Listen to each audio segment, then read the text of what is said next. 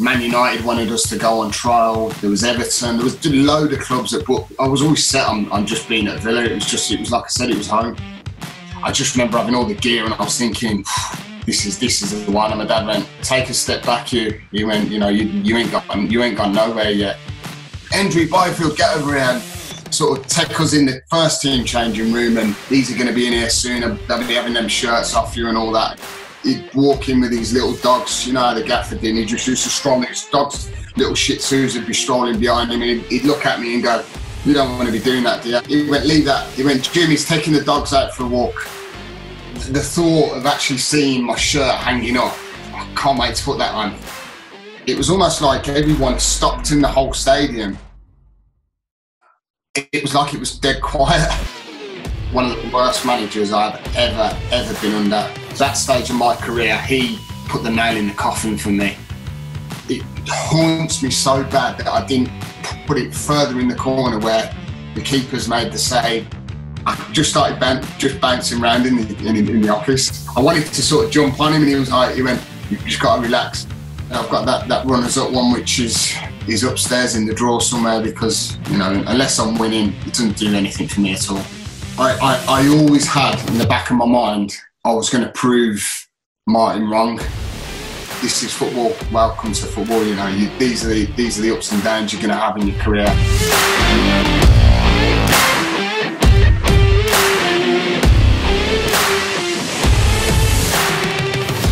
You are listening to Claret and Blue, an Aston Villa podcast brought to you by BirminghamLive. Welcome to the latest episode of Claret and Blue podcast. We've managed to pull off another coup by getting an Aston Villa legend. Is that fair, Lee? Villa legend? Well, I don't know. I don't really like being branded as that, but I mean, if a few people do call it me, I suppose I've got to go with the flow. What we're going to do, we're going to take you on a Wonder Claret and Blue nostalgia trip on a Wonder down memory lane. So, best place to kick off, I suppose, is at the beginning. When was the first time you kind of experienced having a football at your feet, Lee, and you realised that you'd fallen in love with the game? I think, I've got to say it was early on. Having the upbringing of my dad being a footballer, it was kind of sort of, it was blooded into me, really. As a 2-3-year-old, I'd always have a football with me, as I was told by my mum and dad, that anywhere I went, I'd have a football where I could sort of have a kick about and sort of, I'd always just have a ball with me anywhere I went. So I think it sort of came from having that sort of football background, which was obviously dad and obviously my family. They're all sort of football crazy, to be honest. The whole family going to as bad as being my nan, who's a season ticket holder at Blues, which I always give her loads of flack for. Could never turn her, to be honest. But yeah, I think that was just how it was. As a young boy, I was always sort of wanting to be a footballer. That was from an early age, and realised and Dad sort of took me to his games, and I watched sort of playing his bits of football and managing. So anywhere I went, I was with him, really. So you mentioned your dad and the Blues thing. Was he kind of competitive dad? Was he quite pushy that you had to play football, or was it left down to you? Do you know what? He was never pushy. He was quite clever, my dad was, in the way he did things. He's a Scotsman, which speaks for itself, really. He was a tough, horrible man as a player and as a manager. I sort of watched him, and I think any lad that's got a dad who's gone and achieved what Dad did. I mean, he didn't go and play at maybe the top level at the time, but I think you always want to go and follow your dad's footsteps in them occasions, and just watching the way he spoke to players, which were nice at times, and the way he sort of spoke to me on a level where, there was lots of times where I was playing as a youngster, and he was very, very hard and very sort of, I wouldn't say brutal, but he sort of gave me a kick up the backside when I was needing one, because he's been there and done it. And I think, I had this conversation a lot with him, really, and he's, we're like the best of pals. It's crazy because he always was quite harsh on me because he wanted to get the best out of me. And if it was something that he'd set up for me in the garden, where we'd have the goals in the garden, he'd set out the cones and said, this is how we do a bit of dribbling and get your shots off and stuff like that. And it was just me in the garden. I did that constantly. Kick-ups. He was always on to me about getting my first touch and getting control of the ball. And he'd always give me a benchmark of what to hit. So he'd sort of leave the ball in my court and say to me, if you want to go and do it, you go and do it. There's the tools for you to go and work on. That's what I want you to do. And when I did do it, he'd come out and watch me, and I wouldn't say give me a pat on the back, but he'd say, yeah, you've still got a long way to go, which always kept my feet on the ground. With your dad being at Blues, and you say, I love that your nan's at a Blues season ticket holder. Was there any ever thoughts that you'd be kind of led down the dark side? To be honest, obviously I was born in Solihull, but I lived in Halifax for a while Dad was at Halifax. So when I did come to Birmingham, I proper had the sort of northern accent, which weren't great, to be honest, because you can imagine going into a Birmingham school and it's completely the opposites of accents, really. Some people say the Birmingham accent's terrible, and some people say the northern accent is. Well, I had the full-blooded northern accent, which I've got a little bit of ribbing for. So I think getting over that hurdle was one thing, and then obviously living in Borsley Green, which was a stone's throw from that terrible place down the road. And obviously Nan and my uncle being big Blues fans, we lived with Nan obviously in Blakeland Street. So it was one of them where I don't think I really got pushed into it. Don't get me wrong, I think my uncle always tried to throw a Birmingham shirt on me, but it was never the case. It was all I always wanted to play for Villa. It was something that always stood out for me, is that when I was a kid, I used to sort of watch sort of games at times and get the opportunity now and then to go and watch games. And I just remember going to the Villa ground as a young boy with a lot of friends. I think it might have been a tour of the ground, and I went, this is like heaven. It was like, I want to go on that pitch, and I want to play for this football club, which was, who would have thought that a dream like that would come true? It is a boyhood's dream, and to think, that all my family are all Blues, and Dad played for Blues. And I did have the opportunity to go and sign for Birmingham, which I did. Not many people do know, but I did sign for Birmingham on a School of Excellence form for one season. And it was just, obviously Villa didn't come and scout me at the time, and it was the first club that did. So it was an opportunity to get myself into the pro ranks and see what it was all about, which Dad said it would be good for you to go and have a feel for it, which I did. And I couldn't get out of the place quick enough because Big Ron was on the phone to Dad saying, we've watched him, a hell of a lot. I can't believe that we haven't had him down here and had him training with us. He says, we just want to skip to that and we want to get him signed. So as soon as he comes to the end of the School of Excellence, can we get him down? Can we get him on schoolboy forms and get him amongst it? Which it was like heaven, trust me. It was like the best news as a youngster. To even think that, I was at a pro club, and to have Villa call at that stage was absolutely, it was magnificent. It really was. It was just like a dream come true. And to meet Big Ron as well was like, I was just in awe of the whole situation. But again, I've got to give lots of credit to my dad.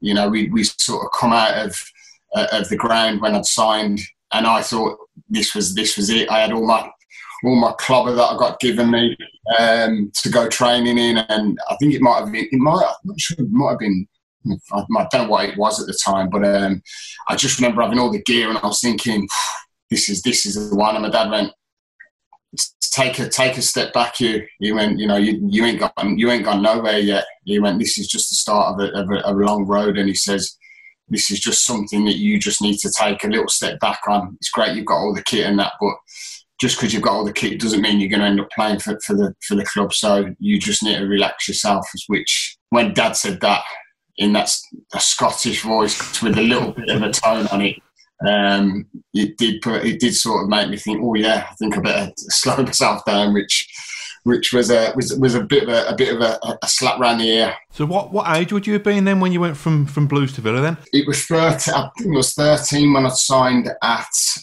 Birmingham, which took me to sort of the 14, which would have took me to school.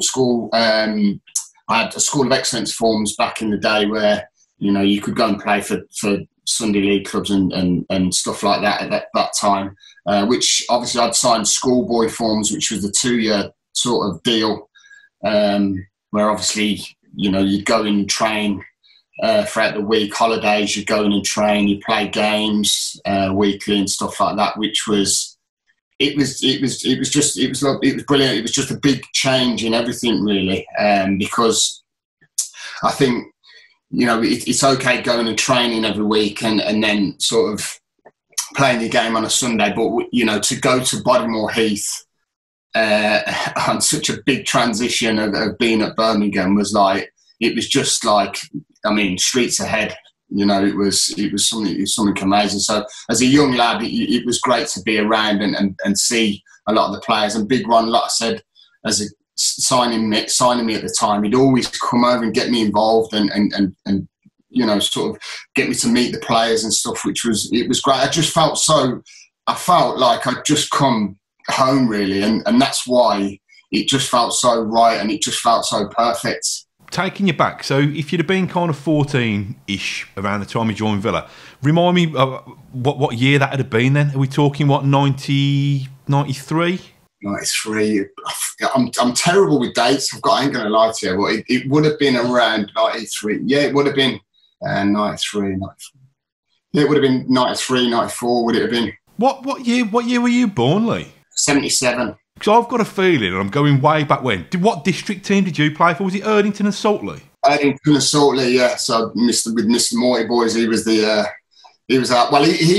Mr. Morty Boys was my PE teacher. I mean, the other thing is, I mean, before I'd actually signed at Villa, Washwood Heath, where I was at school with Mr. Morty Boys, we got to I think it was Trevor Gill that was played at Villa Park. I think it was the Villa Cup or whatever, and I got to play at Villa Park against Hodge Hill in the cup final, which was just, I mean, it was so hard to get to go and play at Villa anyway, but to go and play in the final, I mean, it was another thing that was a big stepping stone for me, because I remember scoring 2 goals in the game, and 2 of them was at the whole end, and it was just.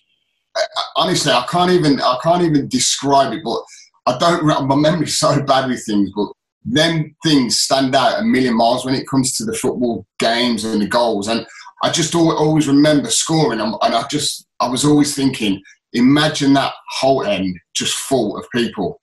And it's something that I always wanted, and it always used to remind myself of it all the time as a kid. So I was born 78. And I remember, I think I was like reserve team youth back for our district, which was Worley. And was Darren Byfield in your team with Erdington and Saltley? Yeah, he was. Because your names were kind of doing the rounds as kids. I mean, I doubt I'd have ever played against you, because if I would have done, I'd have known it should have torn me to bits. But even back then, there was a vibe within local schools football. Lee Hendrie and Darren Byfield are the kids to watch. Yeah, there was, and there was a lot. I mean, the thing what happened was, I mean, I started out at sort of Chelmsley Wood and went to sort of teams that were really mediocre because I didn't know where to do something. Then we ended up going to Kingshurst, and someone said to me, "Come and sign for Erdington Star," which was, I mean, it was way out of the way from where we lived. We played at Woodlands. Do you remember Woodlands Camp, where they used to go there as school? They used to do all the adventure courses and stuff like that. I think it's over Aldridge way. And I signed for Erdington Star. I'd never met Darren before, and Darren was there. There was a host of lads that was doing the sort of rounds at the time. Justin Floyd, Neil Povey, they all went on to football clubs. And obviously me and Darren played for Erdington Star and set a massive combination, me and him up front. he was obviously the pace. You know, I had a little bit of nous, and I was a little bit of a nasty one. Even though I was quite small as a kid. But yeah, we had a lot of attention from football clubs from then on. That, you know, people wanted us to go down to. Even when we was at Villa, you know, because we signed at Villa. This was after we'd signed, so it was the time where Man United wanted us to go on trial. There was Everton. There was a load of clubs that, but I just couldn't do it. I mean, I don't know if Darren actually went out and had a few sort of trials elsewhere, but you know, it was just, I was always set on just being at Villa. It was like I said, it was home. What was it like being in and around Villa at that time then? What was it like being an academy kid? Did you have to clean boots and that kind of thing? Yeah, well, I mean, obviously we'd moved on to sort of signing YTS forms, which was I mean, it was quite crazy because you know, you come to the end of your sort of schoolboy scholarship for 2 years, and then you're waiting for go into the office, see the gaffer. Are you going to get offered a YTS, which, you know, we're all excited about. We're all seeing who's going to be, and our team was, I mean, we had a great side as schoolboys, so it was quite a big blend of us went through the system and obviously straight into YTS, the likes of Ben Petty, Lee Birchall, Darren, myself.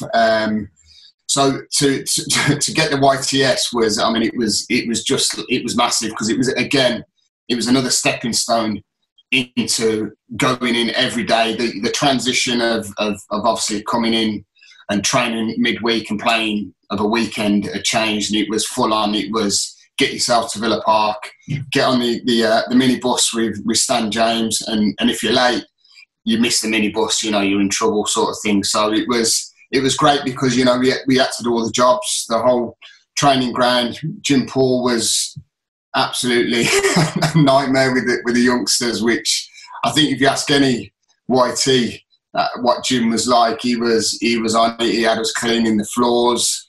He had us, anything you can imagine, football boots. I mean, at the time, I think I was cleaning Gary Parker's when I first came in, which Parks was brilliant, and because there was sort of a good connection back then with a lot of the old boys. You know, it was so different because we sort of had to shut the door to bring the boots in, and it was a bit of that respect feeling in the changing room, where you had to sort of earn the right to get into that changing room, and when you did go in there, it was like, have a look around, see the players in there, see what banter's going off, and it was like, whew, you know, it was quite daunting going in there because, you know, as a youngster, I mean, I had some rascal Barnets back in the day, so I knew that they'd be getting some stick, especially when I'd float in there with a curly perm that was had that much gel in it. You could snap a curl off. But you know, it was brilliant. I mean, again, you know, even the older pros, the pros who were at the time were fantastic with us, and I think that was just down to. A lot was down to Big Ron. I always just remember he was always in and around, and if you had the youngsters that he felt that had a chance, he'd always try and he'd bring you, like we'd walk past the change room and he'd go, Hendrie, Byfield, get over here, and sort of take us in the first team changing room and say these two, and he'd sort of let the lads know that we were the sort of main players in that team, and these are going to be in here soon, and they'll be having them shirts off you and all that, and it was just good. It was such a good feel, you know. It really was, and like I said, the YTS sort of had some great fun. We earned, I mean, it was peanuts, 28.50 a week it was, or 27.50 a week, going up to 32.50 a week, which was, we didn't care. We were doing something that we wanted to, and we enjoyed it. Our mums got their keep for obviously. For looking after us and stuff, so they had their money, which weren't a lot, but it was just about what we wanted to do and what we enjoyed doing, and the bonuses and the sort of carrots that were dangling in front of us for us to go and achieve a first team place. So who was your best mate then? Would Darren have been your best mate coming through the ranks? Yeah. Well, me and Darren, we like I say, we struck a great friendship when I went to Erdington to start with him, and we sort of went everywhere. You stated there that there was a big talk about how good we were around the Midlands, and you know, we had a good partnership. Me and Darren did. You know, as centre forwards. I mean, I was a centre forward sort of back in the youth team days, and then I sort of moved out to wide left. Big Ron again, and Colin Clark was our manager at the time, and Big Ron would say, get him out on the left. He's got too much skill. He'd be great running at people, and he's got great versatility. He can go outside and he can come in, which he said, you know, lots of people haven't got that. And before I knew it, I was playing out on that wide left, and like, again, I'd have such a good link-up play with Darren because I knew that I could pop it into him. I could go and play off him, and in and around the box, we had a great sort of combination of play, which we always used to work on. Colin Clark was really technical in them sort of skillful areas, and he used to do a lot of work around sort of the 18-yard box play, which was all attack minded, which was just a dream for me and Daz. But you know, the transition of changing positions was really strange at the time. But I just always remember Big Ron telling me that he pushed me out on that left hand side because he said, "You'll play for England there one day," which was quite ironic that I did end up playing for England.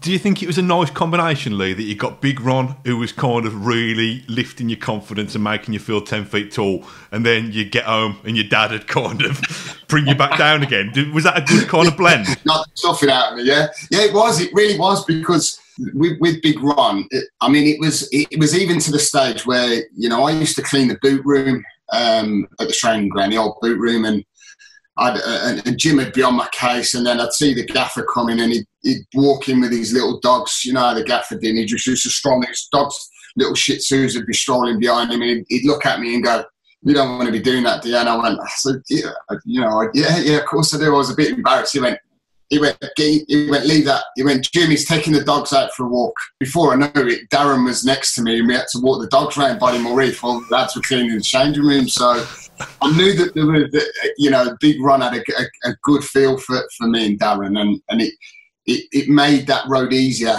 going into the club. And like you said, with Dad giving me that clip round the backside and a kick up the backside, just to keep my feet on the ground, was really good, because you know, when Dad used to come and watch me play at Bodymore and he'd always ask me how I felt I did, and you know, if I felt I did okay, I'd say, and if I felt I was poor, then I would. But that was only through the way he brought me up to being like that, because you know, he was a firm believer in that.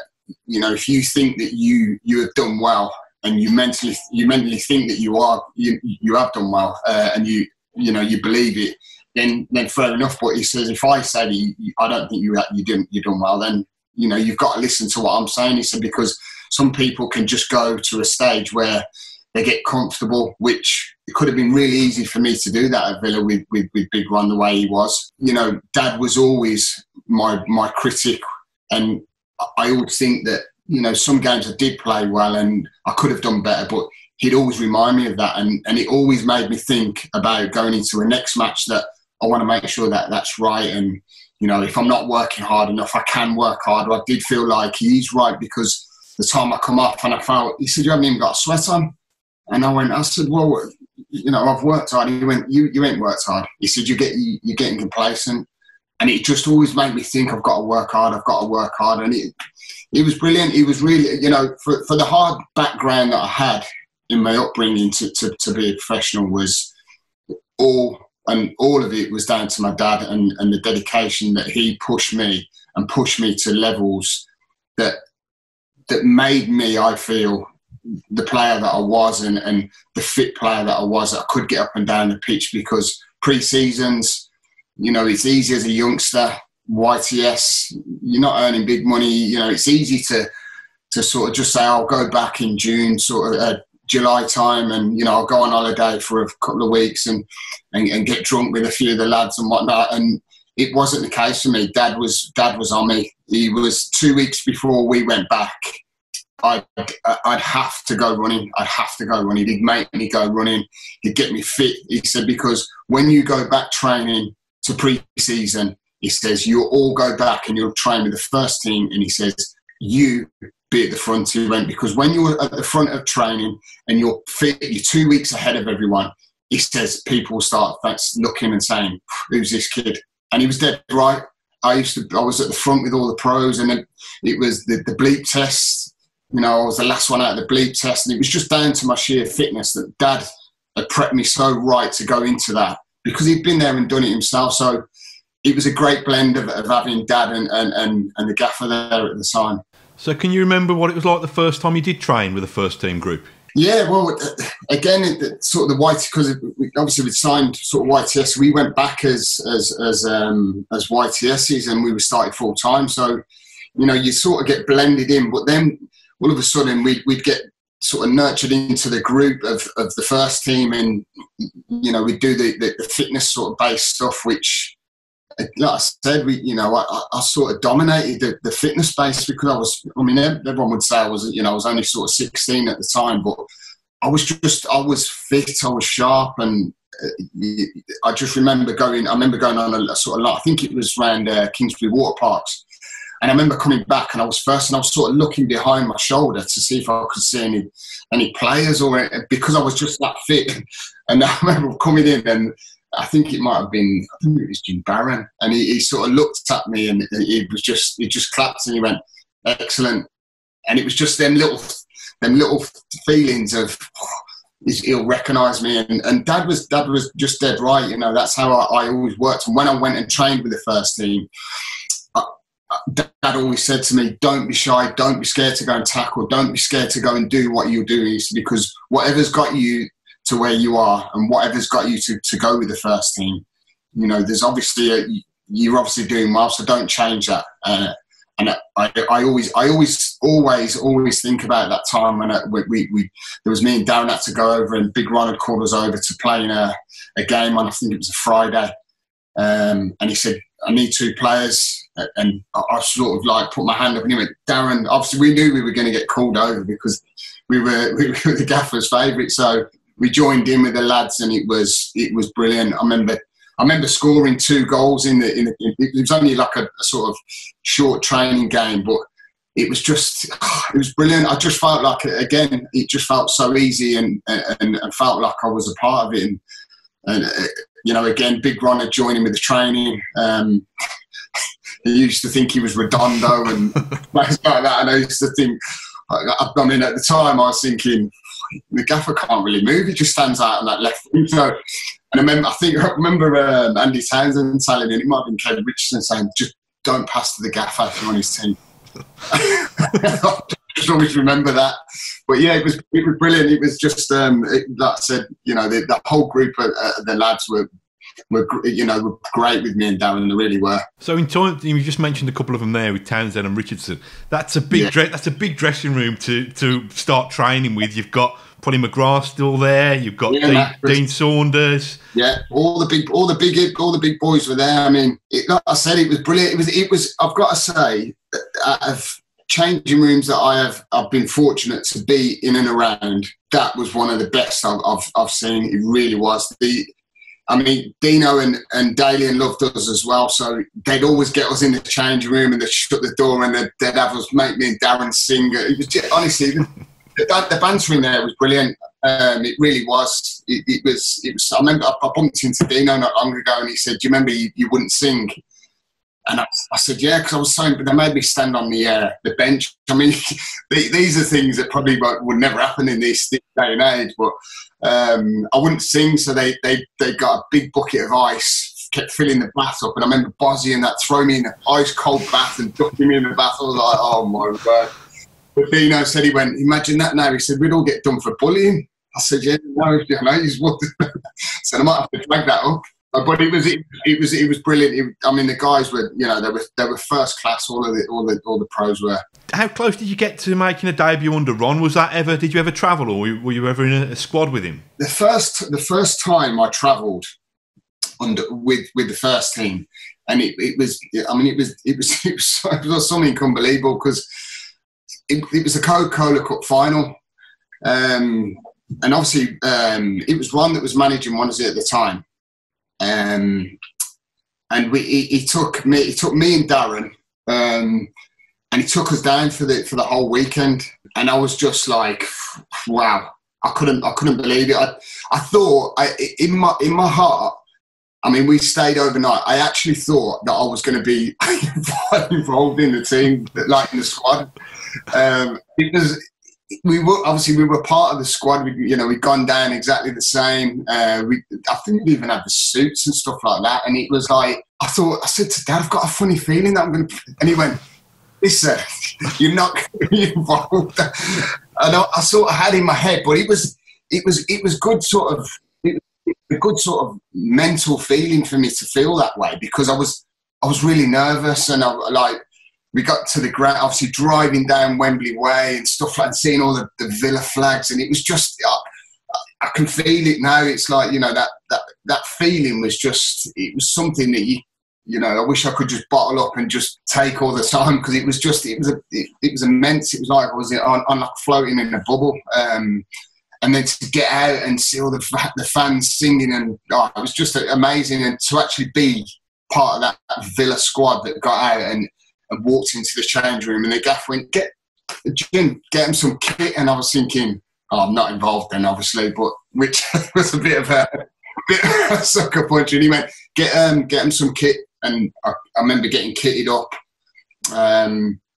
Obviously went out onto Wembley, which was again something that I didn't think I'd ever get the chance to. And I remember warming up with Tails and the boys, and that it was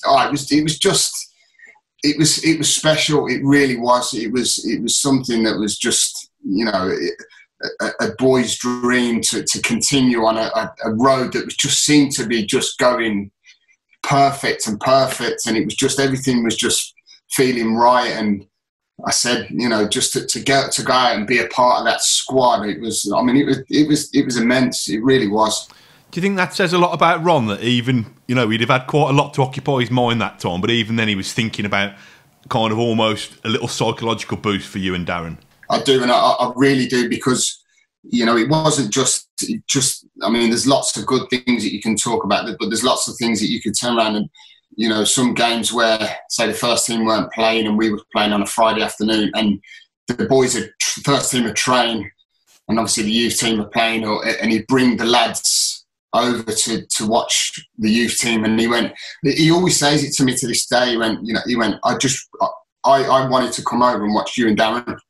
He says, and then when I brought all the lads over, he says at times when they weren't playing, he said I'd find them just finished training, and rather than go in the change room, they'd filter over to the next pitch where we were playing, and they'd all stand and watch, which again is very rare, but that's just the way I think Ron sort of bedded into his players and his man management skills. And I mean, he was a fantastic manager. There's no doubt about what he'd done in his managerial career, but I think the little touches that he had and he brought to that football club were special. And I don't think it had just been me. I'm pretty sure he did it with a lot of the players that he brought through, because every person I speak to that's worked under Ron adore the way he is. Carlton Palmer's one that I see quite a bit, and he just absolutely loves Ron to bits. He really does. And a lot of the lads that you talk about, I'll give him a bit of banter, but he's just an absolute character. So why do you think you didn't get your debut under him, Lee? Was it just a little bit too soon? I think so. Yeah, I think it was. I think Ron would have loved to have given me my debut. I really do. I still think that he just knew that he didn't want to sort of throw me in at that deep end. Not forgetting I was a skinny sort of 16, 17-year-old lad that had no meat on him. It was just pure. My body fat was not zero. It was just. So I think, to throw me in them situations, and I think at the time there might have only been 2-3 subs.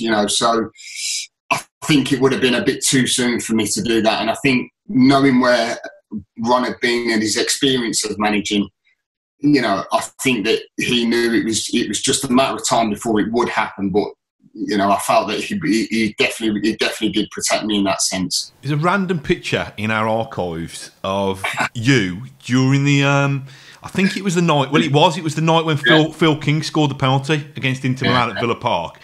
and it's just you, kind of got a curtain haircut, and you're just jumping up and down celebrating by the tunnel, I think. So what was your involvement on match days then? Were you just kind of... Well, that game in particular, Big Ron came in and he said, everyone, make sure you're in your tracksuits. I want ball boys. I think they did like a multi-ball. So if he went out, they wanted it quick back onto the pitch. He wanted to keep the flow going. And my duty was right by the tunnel, which was brilliant because I got to see all the players coming in and out. And that evening, in particular, with the penalties, well, all the lads were back in, but I sort of stuck with where I was situated.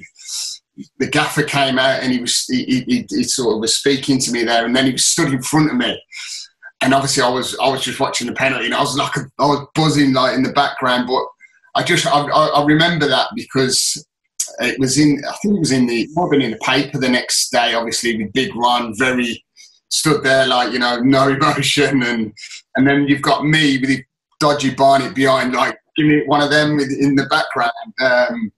And I remember the clip he's saying something about Big Ron. He said, and the boy fan behind, and obviously it was me, the boy fan. So I've still got that clipping in my with all my football clippings, which is quite a funny caption, really, to be honest. Knowing that I was obviously a youth team player at the time and went on to play for the club, it just showed that my emotions were like that when I scored a goal for the club. So to watch Kingy bang that penalty in was amazing. I reckon your clippings 4 must have probably your debut when you were sent off at QPR.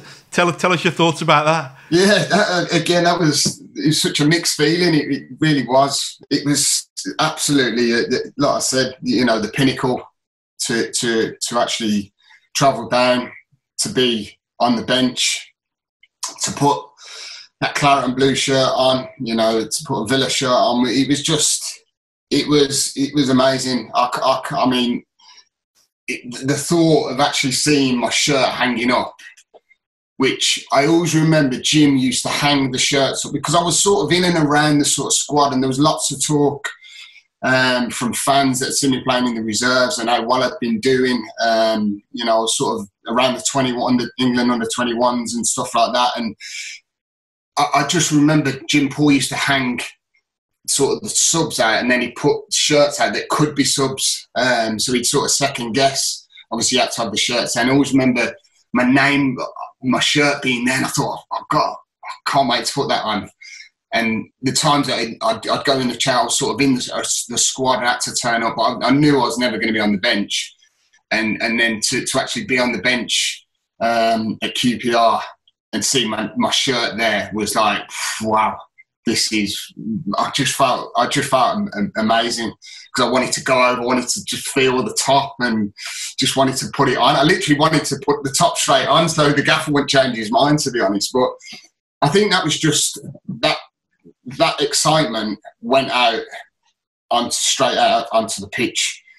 I wanted to get out, wanted to warm up straight away. I just couldn't wait for someone to walk out the door so I could follow them out, and before the game, and then warming up. I remember warming up quite a bit, and I was just wanting to get another thing. What Dad has said, always get the managers. I keep warming up, and I kept doing it, and then obviously I ended up coming on, which was it was almost like everyone stopped in the whole stadium.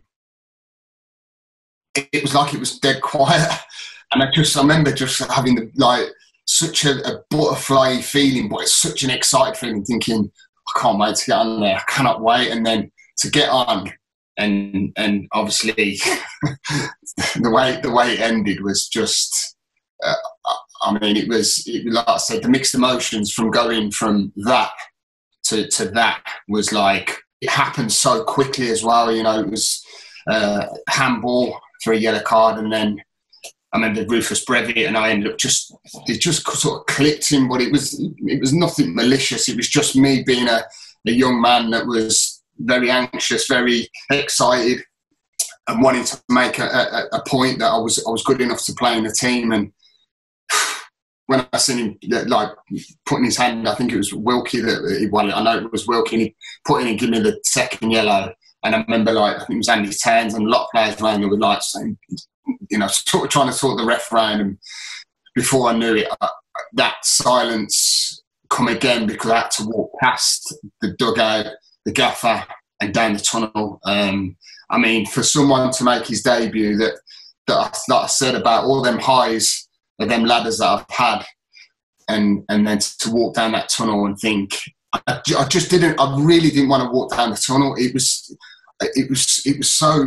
so emotional. I mean, bringing it back, I take myself back to it, and I walked down the tunnel and then into the change room, and no one came in the change room for a couple of minutes or so. And I was just sat there, and I just did it. I really didn't know what to do. I didn't know how to keep my boots on. I just sat there, and obviously I didn't want to take the shirt off.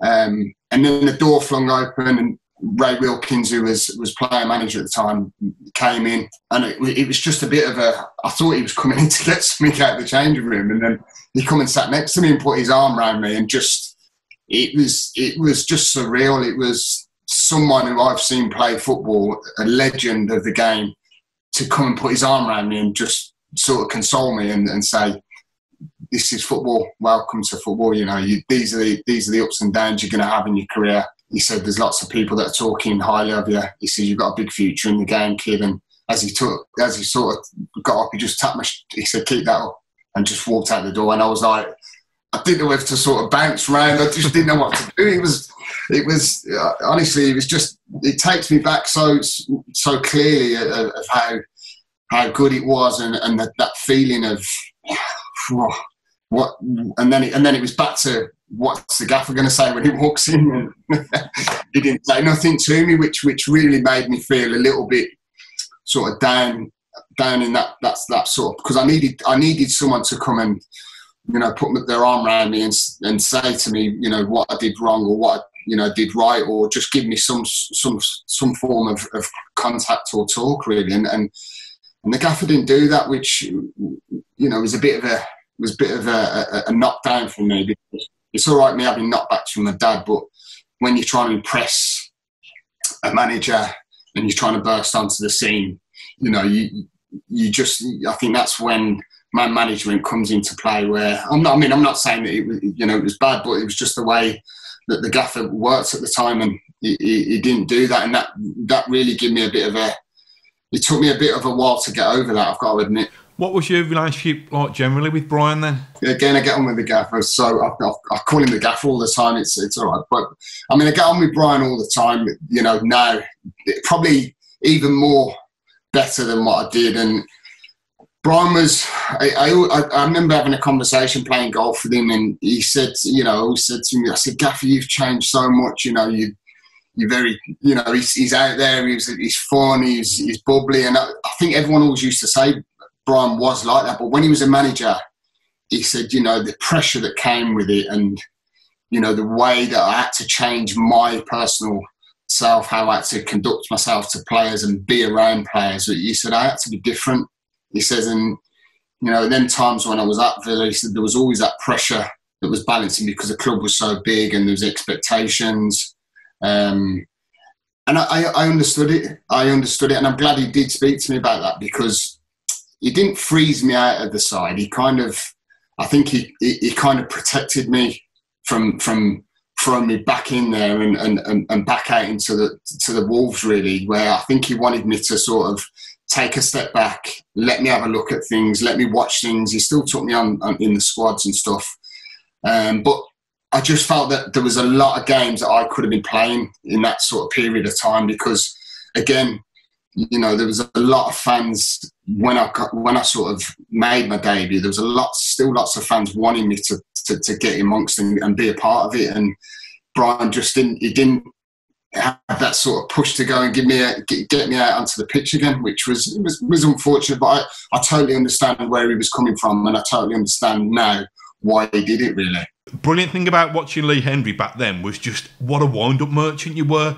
It's kind of you're the kind of player who opponents hate. You can't. And you're better. Technically, you're a better footballer than. I think you're our equivalent of Robbie Savage. Just the way that you kind of used to annoy people so much. The players that I've played against. Some big players that I always come across now, because they're doing a lot of these sort of media work and sort of the old sort of pro games and the ex-pro games, and all the lads, they all say, it's just, I used to hate playing against you. You were fit, you used to run around, you used to wind everyone up. You said everyone wanted to boot you, and it was like you just used to get up and give a little bit back and then let everyone join in. And I said, I know. I said, I couldn't help it. That was my thing. I think I felt that I was just protected all the time. It was so weird. That, listen, I couldn't have a fight with a worm, mate. I've got nothing to me. Do you know what I mean? It crawled all over me. But I think it was just the fact that I was in surroundings where I felt like no one could touch me, and that wasn't just with the players. It was the fans. It was the whole feel of it. It was just. It just felt like I could do it, and I did used to get involved, and I did used to sort of wind people up, and I would, if someone did do my head in during a game, I'd make sure I'd try and get one over on them, which I always remember the Sav tackle on the advertising boards where I came on as a sub, and I just thought he's getting it when I come on, and I came on and he had a bad touch out wide, and I thought, this is prime, I'm just going to smash him. He was against Leicester, and I just absolutely nailed him. And he was rolling round, his hair was all covered in sand where the side of the pitch was. And I remember Jerry Taggart and Frank Sinclair grabbing me, and I'm almost having a fight with two of the biggest on the pitch. And then, I've got the boys, Big Hugo, come in, and I thought, I'm safe, Hugo's here. So it was... Like I said, I was a wind-up merchant, but it was something that was just in my make. I still am now. That it's something that it's that mentality that I've always had, and I can't control it, and I've never been able to, and that's why sometimes I've been a fool to myself, because I wear my heart on my sleeve, and it overtakes what I'm doing, and sometimes it's just where I've got to take that second breath, and say, I don't have to do that. I can just walk away. But once someone gets my back up, I'm gone. I'm just like I see red. That's like that switch that comes on, and I can't control it. It's terrible. Is that a bit of your Scottish ancestry or heritage, do you think? I'm thinking so. Yeah, because we've got no fighters or boxers in our family. But I think it must be the Scottish, the half Scottish blood that I've got floating around. It comes on every now and then. Can I ask you a little bit about this kind of bad boy reputation that you've had, like being a bit of a party animal? And it was a story. Can you? I don't know whether all these years later you can clarify exactly what happened with that golf buggy. Oh my word! Do you know what? There's so many stories that because I was that bad boy, it was just he's done it, and half the time I hadn't done it. That was the annoying thing, really, because we were playing at the Forest of Arden, and there was myself, I think there was Crouchy, Gareth, and a pal of mine that used to come golf, and we came off I think it might have been 14th on one of the holes on the Forest, and you have to go past the house. So we put our shots in, and they were faffing about on the green doing something, and they parked the buggy, and it was like on a slant, because we just used to park them everywhere, and because we thought we could. And we sort of went to the side of the house. I'm sure it was me and Crouch, and we sat just on the buggy, and we must have sat there feeling about an hour phones. And I went, where are them two? And it was Gaz, and I think it was Barnesy. And I went, where are they? So we went back, and as we come back through, all I can see is them two stood there trying to pull this buggy out of the ditch where it's gone straight down, and you can just see the roof hanging out the top. Well, we have literally killed over laughing. I mean, it was the funniest thing I've seen. But next week, we go in. I've told the course marshal. We goes in, and then it's in the paper that because I'm the member there, I crashed the buggy, which was what I can assure you, it wasn't me. I was sat on that next tee waiting for them clowns to come through, and I ended up getting all the press headlines. But that was just that reputation that seemed to follow me. And listen, I'm not saying I was any angel by any stretch, but anything that went wrong, my name would come straight to the forefront. I can't believe you're sticking to that story all these years on, you know. But it's, I bet. Listen, I bet all the ones you're blamed for, I bet there's a fair few that you got away with as well. To be fair, back in the day. Yeah, there was. Of course, there was. You know, them ones stay in the closet. You know what it's like. They'll come out on a rainy day. Maybe if I pull a book out of the bag, but I think that might open a can of worms up. I was a bit of a fanboy. I think similar age to you, I was a bit of a fanboy back then, and we used to see you in Liberties, Studebakers. Where was the best scene for you back then? Oh, Steaming Rhino. What you missed Steaming Rhino? You know, left 11.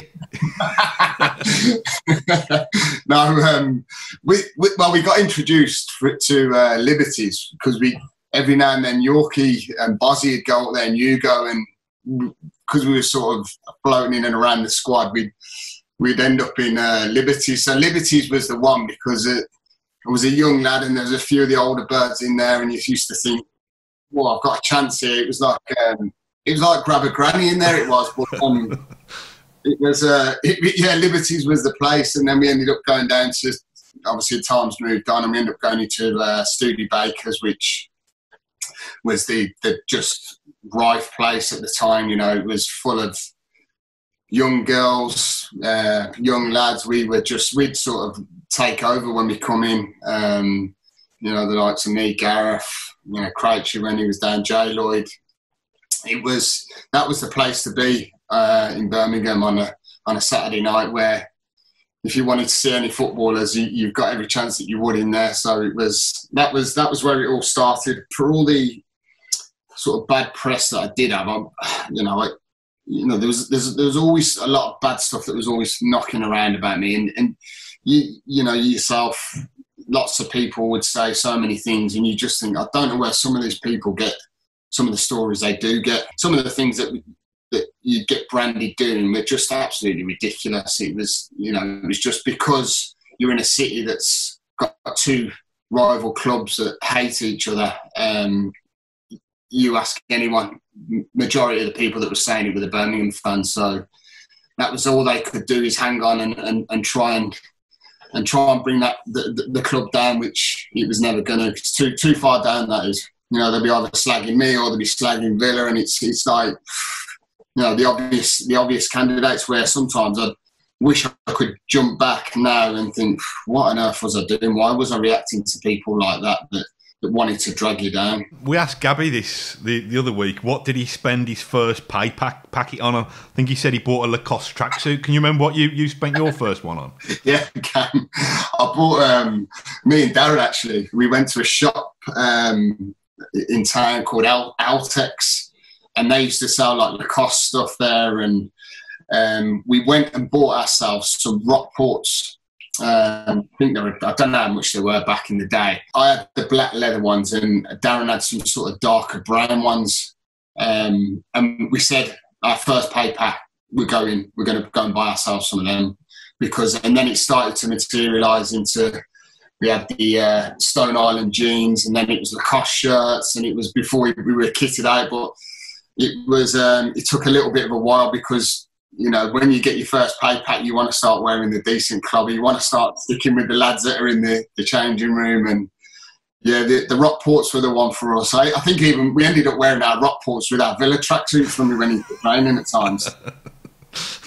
Can you just back on the pitch? When was it that you finally felt you were kind of fully fledged member of the squad, Lee? Was it under Gregory or under Brian? Yes. You were a little bit in and out under Brian still.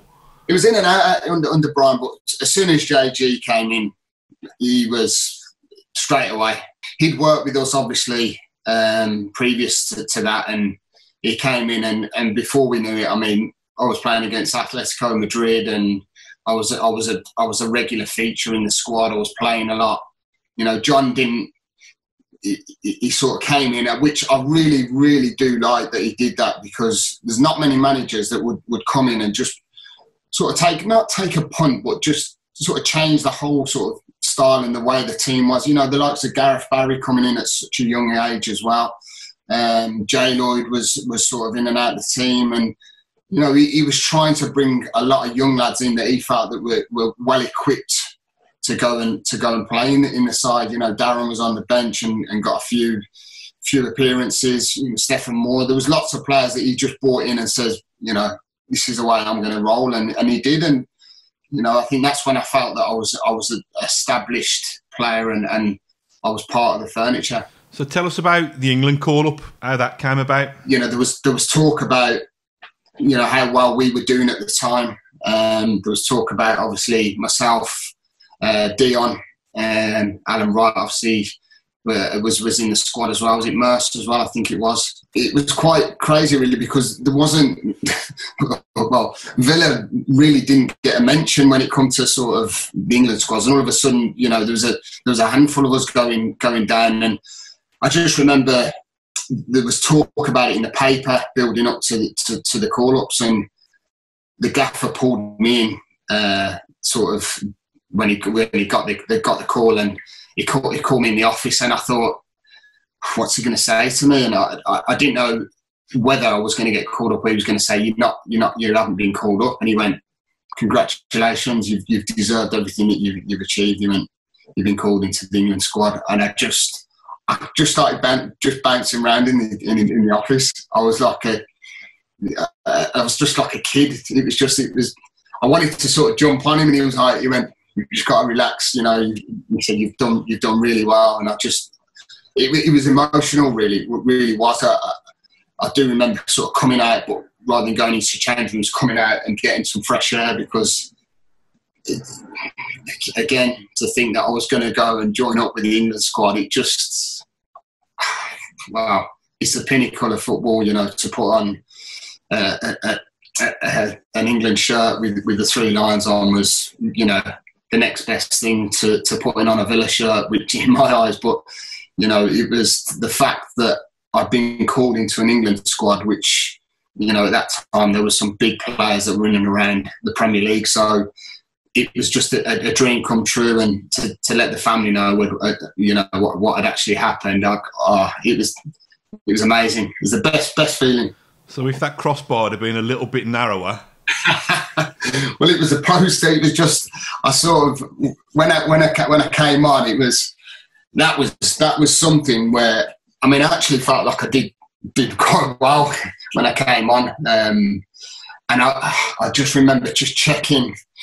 I've got 2 incidents in football where I felt that I should have done better. And the one was this one that I'm going to talk about, the England game, where I cut back onto sort of cut inside, and then I've cut, which I did like to do, chop on left and right.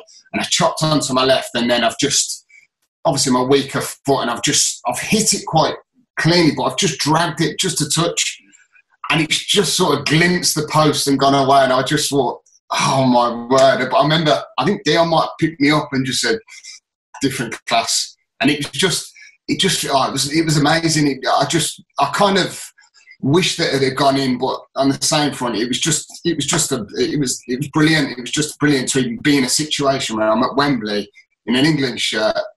It's on the box, family are there watching, and I've just, I've nearly scored. And then the other incident was the Atletico Madrid game, where I just, to this day, it haunts me so bad that I didn't put it further in the corner where the keepers made the save, and that goal would have been such a massive turning point in the game, because it would have possibly sent us through. So the two incidents in football really stand out of them 2, but the main one obviously is the Atletico Madrid. It is a regret that I didn't go on and make more of my England career, because it's great that I've got a cap, and it's something you can't take away from me, but I hate being classed as a one-cap wonder. It's just something that really, really annoys me, because I do deep down feel like I should have gone on and got more at the time, but it just wasn't to be. But I've got to be fortunate that I've got an England captain under my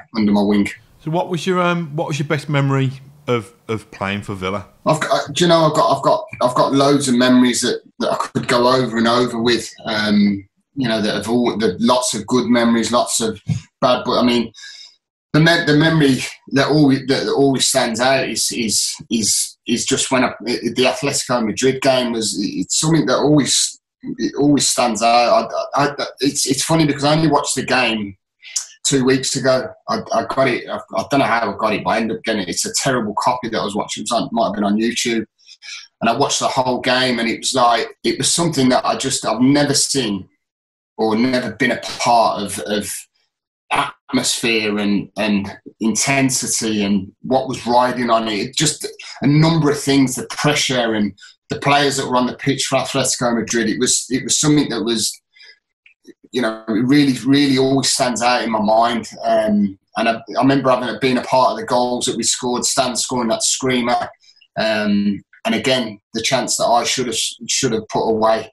But it was just that will always go to my grave with me, that will, because it's something that, always sticks in that heart, that is what I loved, and that's what I cherish, being Villa Park, packed out atmosphere, like you can never imagine, being in the middle of that football pitch and having people just shout you and goad you on was incredible. Can you recall the 2000 FA Cup final much?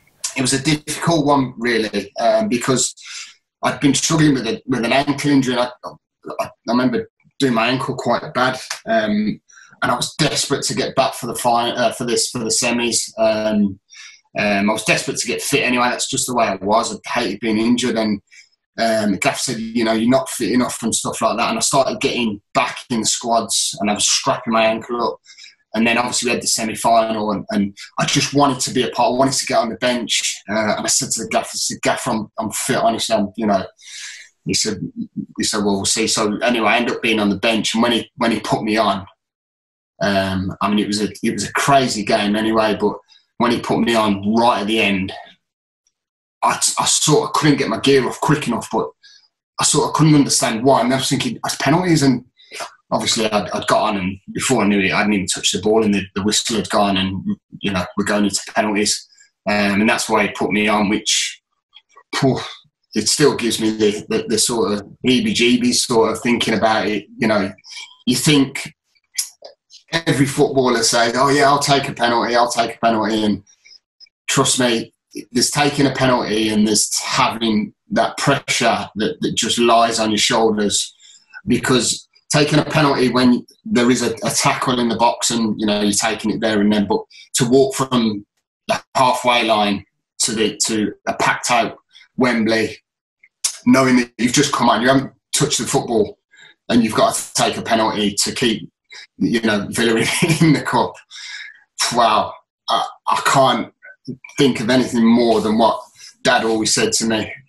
If you're taking a penalty and you're not sure what to do, of where, just pick where you're going to put it and hit it as hard as you can. I just put the ball down, and I thought, don't sort of rush it, take your time. And I thought, I'm putting it in that far corner, I'm just going to absolutely smash it. And I hit it so hard. I'd say it was a quite a high height, and he did get Gascolano just got a fingertip to it, but I just knew I'd hit it that well that he wasn't going to save it. And it was just that relief was like scoring the winning goal in front of the whole end. It really was, and it wasn't even a winning goal, it was just a penalty that I scored to keep the penalty run going. So the pressure was just immense. It really was. I've never felt pressure like that in my whole football career.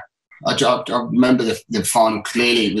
I think it actually went down as one of the worst finals ever, wasn't it? And it was obviously the last final at the old Wembley. Yeah, and it was disappointing. It really was, because I actually felt that we could go and win it, at the time. And I just always remember the final just being, in comparison to the semi-final, it was just, there was no comparison. It was just a very dour performance, and it didn't meet the expectations it should have done. And obviously I wasn't involved in the game, which was disappointing myself. But I knew deep down I wasn't going to, because I was battling to try and keep in the squad anyway with this injury. But it was just, it was a disappointing final, to be honest, and really gutted that, I haven't got that FA Cup winners medal. I've got that runners-up one, which is upstairs in the drawer somewhere, because I don't feel like having runners-up medals is something that,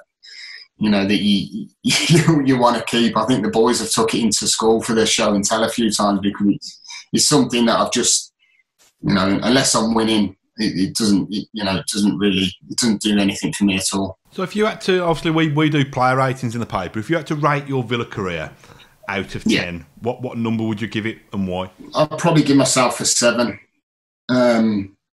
It's 7, lowest 7. But I don't know. I feel that, I think when I came into the side and, people do say that, I could have gone on and done a hell of a lot more and stuff like that. I still played a hell of a lot of games for the club, and I felt that I should have played a lot more games, if I'm being honest. And, that was down to preference of manager. Graham Taylor wasn't someone that I got on with. You stated earlier about Brian Little, didn't really push me into the squad. I think, there's probably 100 games or more that I've missed out on. Is why I probably give myself a 7. There's no doubt about it. If I put a Villa shirt on when I played football, and when I put that on, I was going to work. I was going to work hard. I was going to come off that pitch knowing that I've run around and give everything. Whether I did, whether it turned out that I did play well or I didn't play well, it wasn't the fact that I put that on and I thought I'm just going to stroll around today. It's never been the fact, and it never would have been. I'd always have that heart to go and play. I felt that I could have done and achieved a hell of a lot more. And, my disappointment is that I had to leave the club at 30, where I wanted to finish my whole career at the club, which would have been just absolutely perfect for me. But, I had good spells and I had bad spells. And that was the problem, that the consistency that wasn't there, that I could have turned around and said, yeah, do you know what, it's a 9 or an 8. I just felt that, a 7 would have been probably right for me. And that's just me being my own worst critic, because like a lot of people, I could have done a lot more, but, it wasn't solely down to me, myself, because I will blame myself at times, but, certain managers just didn't fancy had certain formations that we changed on, and that was the downfall on everything. The goals that I scored at Villa, and going back to scoring in a prestigious place, there's no better than scoring it. It might sound corny, but it's the truth. In front of the whole end was, these are all little pinnacles that I've had in my career, and it makes the hair stand up on the back of my neck. It really does. So talk us through you leaving Villa then, because I think I'm right in saying that your final game for Villa was in Martin O'Neill's first game. Is that right? Yeah, because I'd spoke to Martin. I was quite pleased that Martin was coming into the club, and I thought to myself, he's a manager that I've always admired, and he's very enthusiastic. His back staff were very good, and I thought this is a chance. A new manager comes in, and I feel that I probably suit Martin's sort of style and the way he likes to go about his football, and it just didn't seem to be. I was hampered with these calf strains I kept getting, and I couldn't get to grips with them, and that was always the problem. It was just trying to keep that fitness base. So coming to the back end of 30, which was when I left, and I had a conversation with Martin, and he was golden. He was straight up with me. He just says that I'm looking to change the whole sort of club around. I'm getting a lot of the older players out. I want to bring some new young players in. I think the budget might have gone up with changes around the place. And he said, if you feel that you're not getting enough football, you're granted to go and get yourself some football. I won't stand in your way, which was fair enough. He was honest with me, which I totally respect. Not all managers are like that, and I do really respect him for that, because at that stage it was disappointing. It was heart-wrenching that I knew I wasn't going to probably be at the club, because I was coming to the sort of final end of my contract, and I just felt that it was time that I had to try and get my face back out there, because people forget you very easily. So what was the last day like, cleaning out your locker and saying goodbye to so many kind of old friends?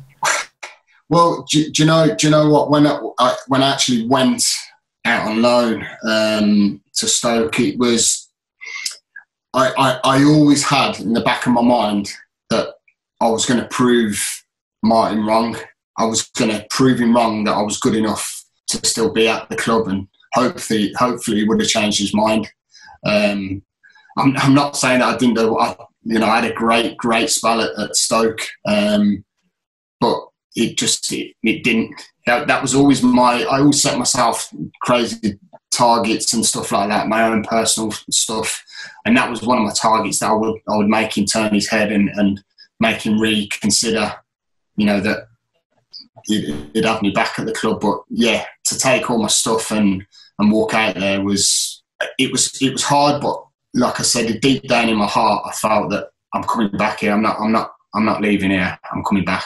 Kind of having been a one club man at Villa for, I don't know, you tell me, 10 or 15 years. You then went on a bit of a travelling roadshow, didn't you? How many clubs did you have after Villa? Oh, I've lost count. I really have. Listen, that's just my love for the game. It really is. I love playing football, and I'll play football as long as I possibly can. But I did do the rounds a little bit, which I feel that I just made the wrong decisions. I should have gone somewhere. I should have signed for Stoke after leaving Villa. Was one of my main regrets. I signed for Sheffield United, which just was the worst thing I could have done, because it just didn't work out. Kevin Blackwell was just an absolute. Well, I don't even want to go into it, but one of the worst managers I've ever been under, because he just, for me, that stage of my career, he put the nail in the coffin for me. And I wouldn't speak to him. I wouldn't, if I seen him to this day, because he made a mockery out of me at Sheffield United and made me look like I was there for money, and I wasn't there for money. I came back fit as anything to try and prove him wrong, and to turn the crowd, which unfortunately I didn't, and I've never got to tell the story, which one day I will do. But after that, when you're not playing, and I'm getting to sort of 32, 33 stages, you need to keep a maintenance of playing, fitness, and it wasn't working at all. So, I had to scout round and try and play football. It was a tough time in my life anyway, so I was trying to keep on the map. And I did end up going sort of playing a bit of non-league stuff, which just didn't suit me at all. It was a big transition from playing Prem, Championship, and then sort of lower leagues. It was very difficult, very demanding, which I found was there was no football. There was times where I wasn't touching the ball in games, and that's not my game at all. But yeah, I had a massive host of different clubs, towards the back end, which I could draw a line through probably 8 of them without a shadow of a doubt. What's the kind of funniest or most ridiculous prank that you've either played or witnessed from your time at Villa? Oh, God. Prank. The one time I do remember is, and this wasn't even at Villa as it goes. It was at Derby, and I'd just gone to Derby from Sheffield United, and there was one of the lads, Davo, and we'd been injured, and we'd sort of gone into the change room, and it was half time, and Rami coming, he's got a costume on, and he took the Rami head off, and he's gone to the toilet. So Davo's gone. I said to Dave, go and get some DP. We got some DP, and he came back with DP and Vicks, and we rubbed it all inside the Rami's helmet. Wow, I have never seen anything like it. I literally, he carried it under. He was talking. He come out and he was talking. He had a cup of tea, and he had Rami under his arm like that. I couldn't look at him because I just knew I was going to burst out laughing. He was being serious about the game. And anyways, we sort of watched him walk out, and he's walking up towards the tunnel, and then he puts his cup down and he puts his thingy on, and then he sort of walks out, and then he stops, and he makes a sort of a bit of a movement, and I've just absolutely killed her. I couldn't stop laughing. It always stands out to me in the day. And as the game went on, I remember seeing him standing behind the goal, but he kept sort of lifting the top of it so he could just sort of get a breather out. I'd love to have seen him after, because he'd have had the reddest boat race I'd have ever seen. But we got in big trouble for it. We had to write an apology to the mascot guy, and we had to ram his head dry clean. I love that. That's brilliant. Funny, but just off the top of my head, that one was class. There's been lots of stories that have been quite funny, but that one always stands out for me. That. This is the final one from me, mate, and then I'll let you enjoy the rest of your day, I promise. I've heard a vicious rumour, and I think you've even confirmed it, that your lad supports Wolves. What the hell's gone on? Oh my goodness me! I honestly do not know. I'm mortified. I really am. I don't know where it's come from. I really don't, because obviously none of us are Wolves. I said there's Birmingham fans in the family, but it just the one day we were sort of watching a game and stuff, and he was asking about Wolves. He was really quite young at the time, and he was watching a game, and then we've ended up playing computer games, and he always kept picking Wolves. So I'm like playing FIFA, and he's like, so why are you Wolves? He went, I really like that. I like the colour of the kit. Well, it's gone on and that. So I've took the boys down to get Villa kits down at Villa Park. Didn't want a Villa kit. Wanted he called it the orange kit at first. So I thought, do I get him it? And it might just be a phase, and we'll sort of slowly filter it out into the dustbins. Nah, that was it. He knew Wolves. Then he started knowing players, and then before I know it, Wolves. I've seen him in there crying over games because they've got beat, and it was the Watford game at Wembley where they got beat. I remember him bouncing around in there. I think they might have been 2-0 up, and I'm sure Troy scored one late on, and they ended up losing. Well, I've never seen a kid, and that's when I knew he really did support the club, to be fair to him. And there's one thing I can take out of this is that, he isn't a Birmingham fan, because he wouldn't have been stepping foot in his house if he was. I'll tell you that now for a fact, because I couldn't have had that kid in here. There's no doubt about it. It's one of them things I can't knock out of him. Hopefully he'll see sense as he gets that little bit older. Oh no, mate, we'll forgive you anyway, because you've been such a brilliant sport, and thanks for generously giving us an hour or more of your time, and thanks for all the brilliant memories that you've given us in Claret and Blue down the years, mate. Thank you, all you guys and the fans of you've obviously made it for me. No, I just want to say, stay safe, mate, to you and yours, and hopefully we'll catch up with a point when we're allowed to again. So, all right. Yeah, definitely will do. Take care. Thank you for listening to Claret and Blue, an Aston Villa podcast. If you enjoyed today's episode, then please let us know. We love hearing your feedback. We'll be back soon with another episode. Until then, up the Villa.